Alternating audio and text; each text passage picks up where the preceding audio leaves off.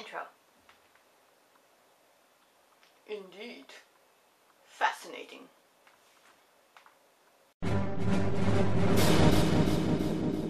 Hi everybody, this is Diana, aka Pop Culture Diva 42, and this is a video reply of sorts to Lycanfan's latest installment of Overhated Underrated. Lycanfan is a guy here on YouTube that does great critical commentary of movies, television shows, books, comic books, even video games. And Overhated Underrated is a series where he talks about products like those mentioned who get way too much hate or who don't get appreciation enough. So in the latest installment of this series, he talked about Matrix Revolutions, Lycanfan being a fan of the entire series. So he has no hate for Matrix Reloaded or Matrix Revolutions. He provided some very good arguments for why Matrix Revolutions does not deserve all the hate that it gets, and this inspired me to make my own video talking about Matrix Revolutions, referencing some of his arguments specifically, some of his bigger arguments, because he goes into a lot of stuff in the first part of that installment of Overhated Underrated, but I'm going to focus mostly on what he said in the second part of the video, because there are two videos uploaded, because I feel that's where my personal regrets towards Matrix Revolutions lie. Lycanfan makes the obvious argument that no matter how the Matrix series would have ended, it still wouldn't have possibly satisfied everybody. I don't demand 100% satisfaction, I just demand that you make the best movie that you can possibly make.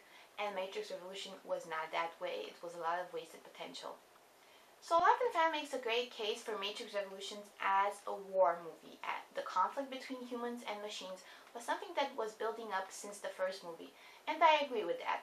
But given the storyline and the pacing in Matrix Revolutions, the war of humans versus machines is a waste of time.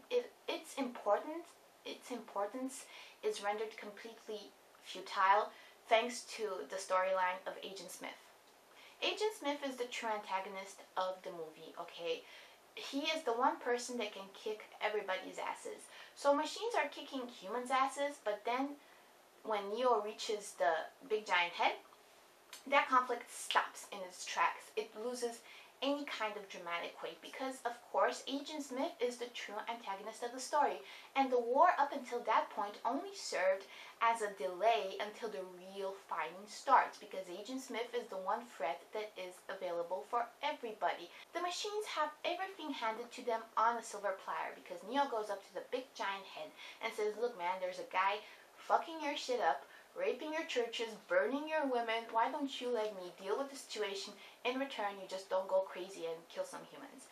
And of course, the machines get everything that they want. Of course, they're going to agree to a truce. And this is another argument that Lycanfan makes, that Matrix ended very simple. The Matrix series ended with a simple solution, which is peace, and which made everybody happy, made the machines happy, made the humans happy. Now, of course, the machines were happy at the end of Matrix Revolutions. They got everything they wanted. They got somebody to take care of Agent Smith for them, and they still get to keep more than half of the humans, or something like that, because the humans only can choose whether to remain in the Matrix or not.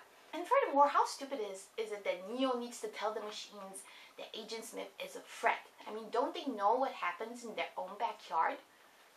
All I'm saying is that all the Matrix series follow the same pattern. Get Neo to something, somewhere, someone. Get Neo to the Oracle in the first one. Get Neo to the Architect in the second one.